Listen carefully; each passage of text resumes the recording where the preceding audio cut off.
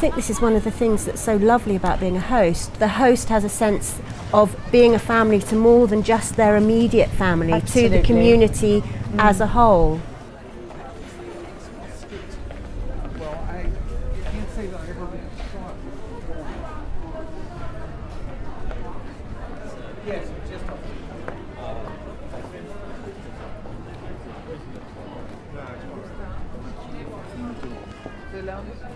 What I would love to see is just people walking through their house, just looking at an empty bed or a spare futon and just seeing it not as an object but an opportunity.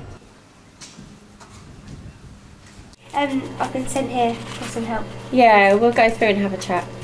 Hi Emily, I'm Marie, I'm the NightStop coordinator. Hello.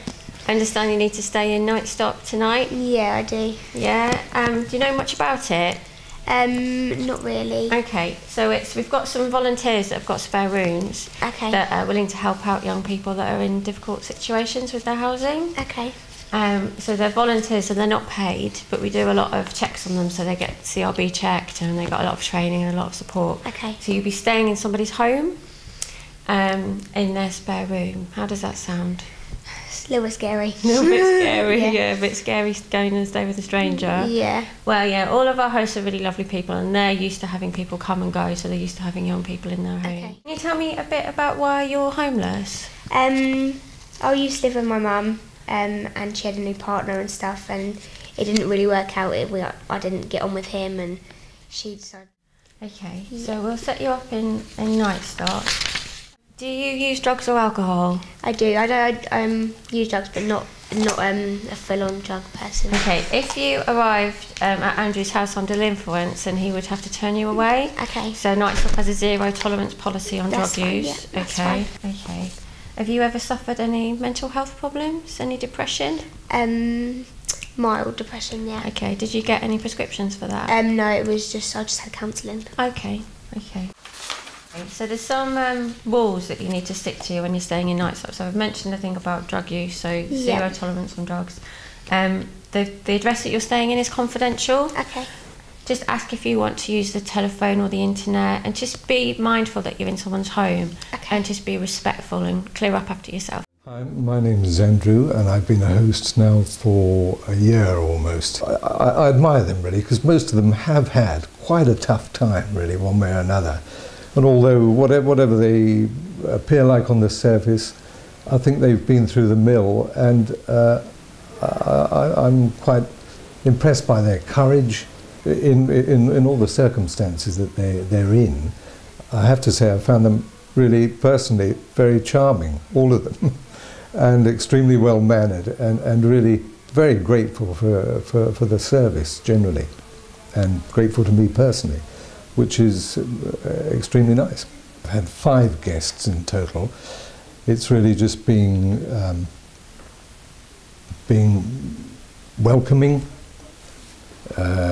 giving some nice food, bed, shelter. It's a very straightforward task. And that's one of the things that appeals to me about it, really. Because my daughter in her early teens went on a bit of a teenage rampage, and she was disappearing to places in South London, and I knew that certain nights she didn't have anywhere to go. And so I looked for somewhere to recommend to her, and there was just nowhere available. And so knowing the sort of anguish of a young person on the streets and the risks that they run, I've got a spare room, and it seemed to me something simple I could do for very vulnerable people, and so that's really what got me into it. Really, I'm not looking for anybody to say thank you. It's just knowing that there is one person that I've made safe for that night, and that they've got shelter, and safety really is the key word, I would say. NightStop communicate brilliantly before the placement and during the placement as well, and afterwards, to make sure it's all gone well. And if there's any sort of problem, you've got a helpline there 24 hours a day, and you get straight on and they sort things out. So it's really been, and the training was, I thought, excellent as well.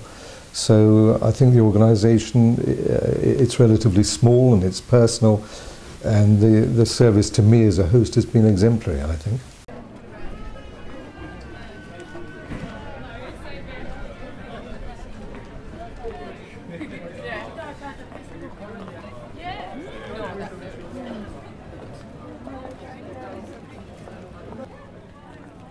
You feel that becoming homeless is because you're inadequate or because you can't handle the situations, but sometimes it just happens to you and you just don't know where to turn to or what to do.